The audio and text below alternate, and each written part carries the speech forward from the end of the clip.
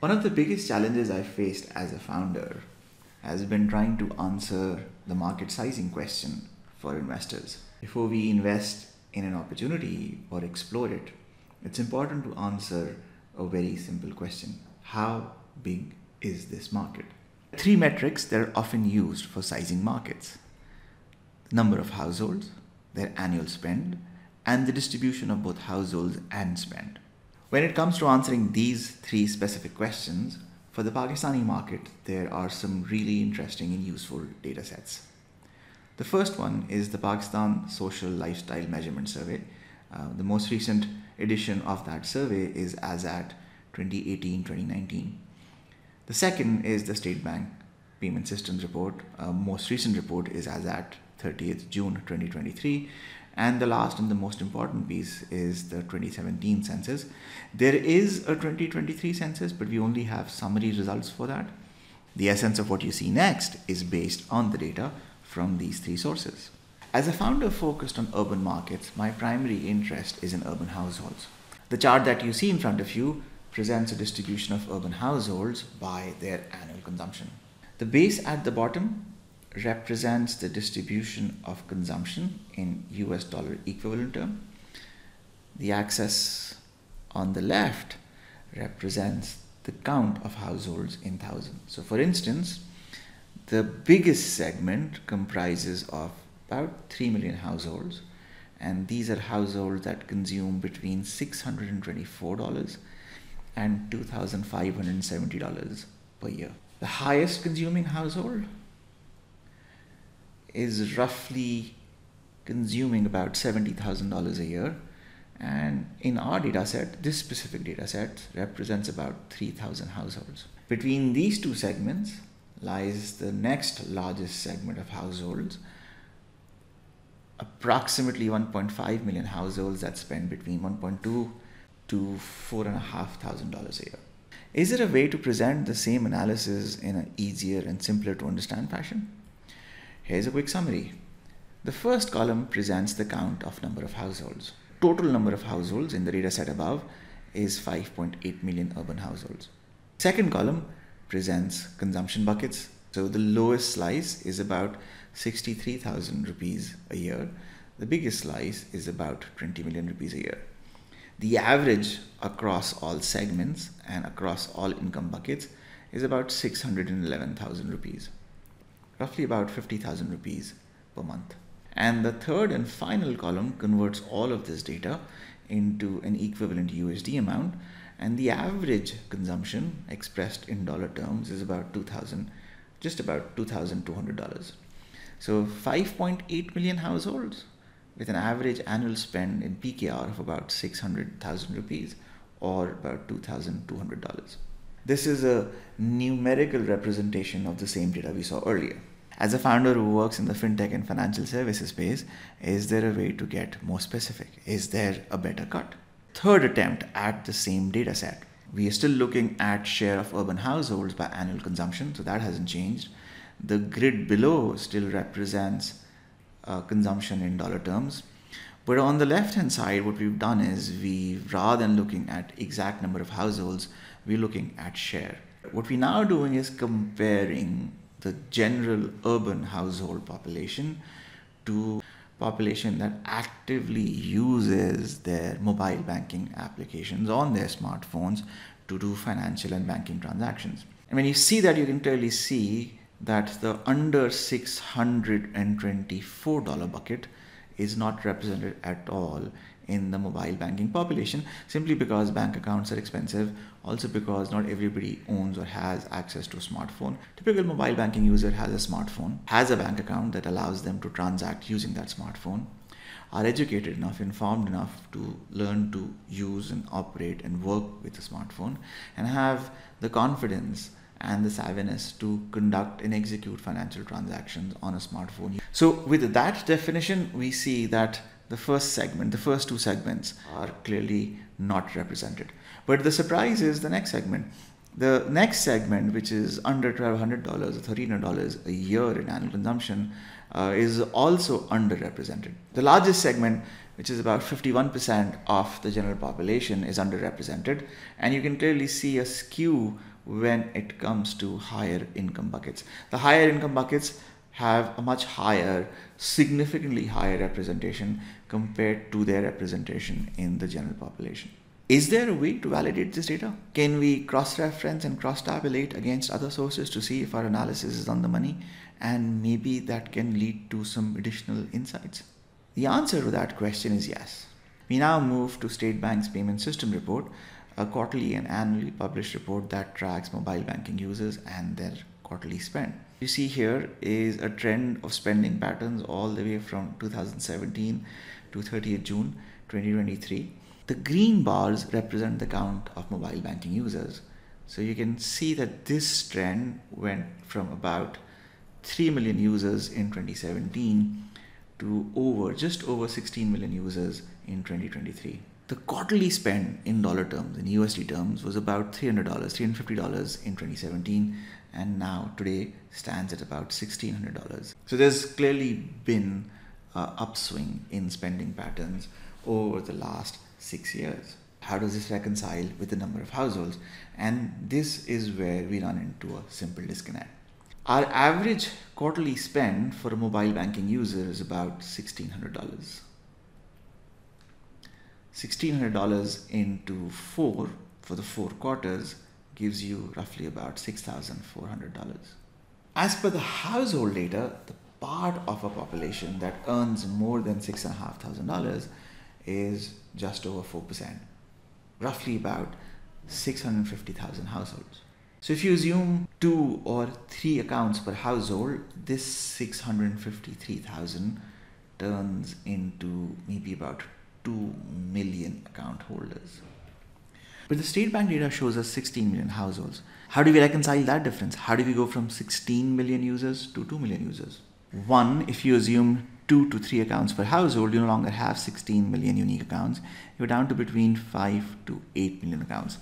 2 million of those accounts are here. 653,000 households into 3 accounts per household gets you 2 million accounts. But what about the other 3? The other 3, in our estimate, represents 3 million SME account holders who run small businesses but don't have a formal incorporated entity. So as far as local banking system and State Bank is concerned, while they appear as individual retail accounts, they're actually retail SME accounts. So 2 million households, 3 million SME accounts, you're at the magic number of 5 million accounts in total. What is the point of this analysis? What does this mean for us as founders? The point, my friends, is 653,000 households that spend just under $7,000 a year. These 653,000 households with their 3 bank accounts, each roughly representing 1.8 to 2 million customers for the banking industry in Pakistan, is what we are all chasing after. How do you link this and quantify it as a business? Take the example of payments.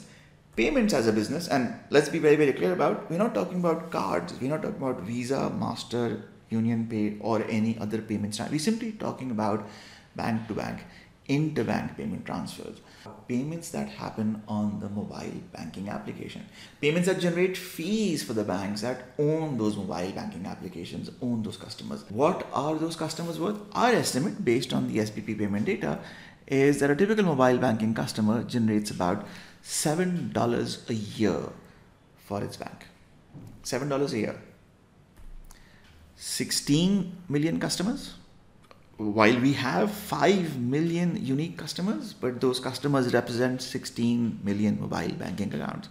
So 16 million accounts, $7 a year gives you about $112 million. That's the total size of the payment market when it comes to payments on mobile banking application, ignoring payments that happen using cards and interconnect standards. As a founder, this looks attractive till you factor in a very simple and basic fact. This 112 million is actually not 112 million for the simple reason that the top 3 banks in this specific instance capture more than 85% of all fees. The remaining 15%, you have to fight it off with the other banks on this list and any other payment and settlement providers in the market. So it's $112 million, but 90 million of that 112 million is already spoken for. And who do you have to fight it for? You have to fight it for with banks like Mizan, Allied, Al-Falah, MCB, and many others who are much better capitalized, receive an enormous amount of support from the regulator. So when you look at the payment business as a business, while the numbers may look very, very attractive, the reality on the ground is a lot more depressing. So we've seen data, we've seen its use to quantify the size of a market, and we've seen what that quantification means for a business such as the payment business in Pakistan. What choices do we have as founders? In the technology business in Pakistan, as founders, we have 4 choices. We can choose between services or products. Services is easier, products is much more harder. And we can choose between customers, domestic customers or international customers. Just like services is easier, domestic customers are easier, international customers are harder. And the path that we often follow as founders starts with services. We move from domestic to international.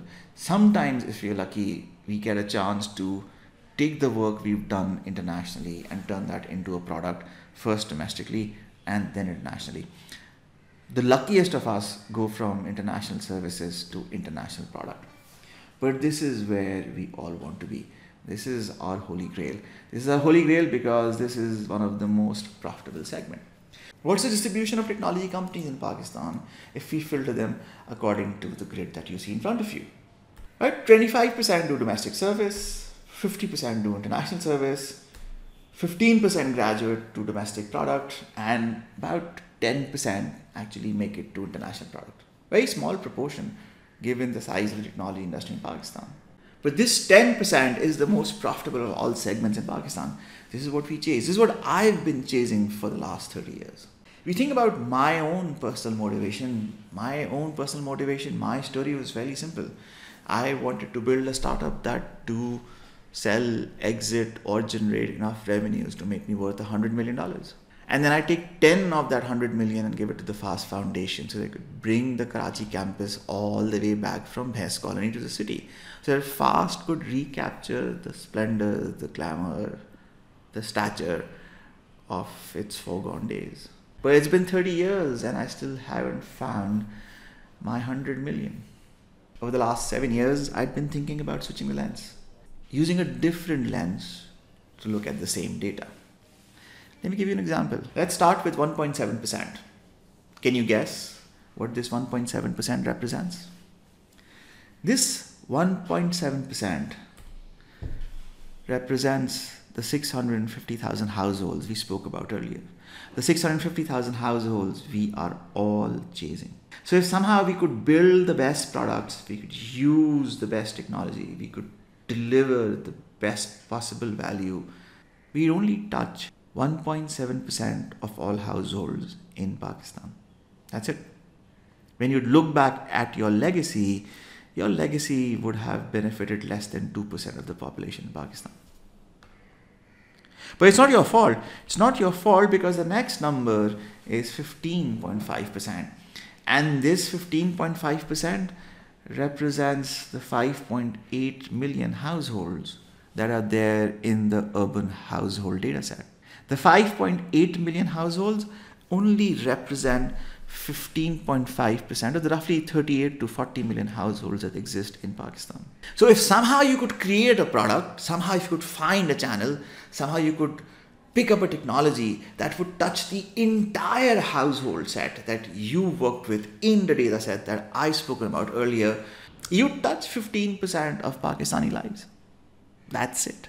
And if you could serve and access and create value for everybody who has a bank account, you'd get to about a third of the population, about 32%. Clearly, there's a story here. There is incredible value in changing the lives of the many versus a few. But you can only touch, you can only help, you can only change the lives of the people you see. And the data sets that we work with the markets that we focus on are limited at best to a third of a population. The remaining 68% we don't see. The remaining 68% we don't see because they don't make it into a data set. We talk about them, we make presentations about them, we fantasize about bringing the next billion under the technology net, but it's all transactional, it's all commercial. We're not interested in them, the quality of their lives or how we can improve them.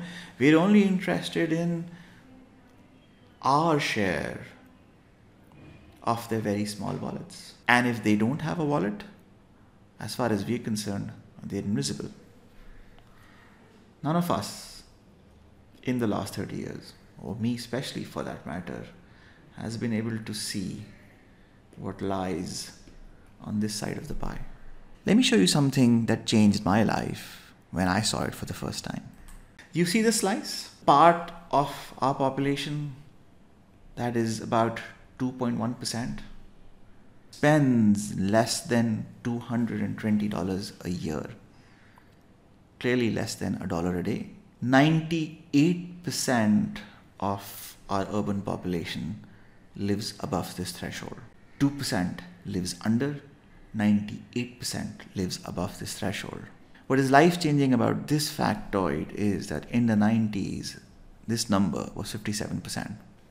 And despite all our challenges, despite the limitation of our resources, despite the politics, despite the restriction, despite the sanctions, despite the floods, despite the upheavals, somehow we've managed to bring it down to 2.1%. I suspect, I may be completely wrong, part of this is technology. I suspect part of this is technology. Part of this is roads. Part of this is access. Part of this is education. Part of this is health. Part of this is planned. Part of this is unplanned. Someone, somewhere within us, maybe people in this room, maybe people outside this room. When you put our collected efforts together, we did this. And my message today to all of you is somehow, someone, somewhere changed the equation. I don't know who it is. I don't know where they are, but they changed the equation. Today at Disrupt, when we sit down and think about opportunities that lie in front of us, when we think about paths that we want to walk on as founders, given a choice, pick paths that help you change the equation. If you can't raise capital, you don't have resources, write the checks you can with what you have. I teach freshman CS at IBA Karachi. My name is Jawwad Farid. I also teach the tech product development course and the applied data analysis course.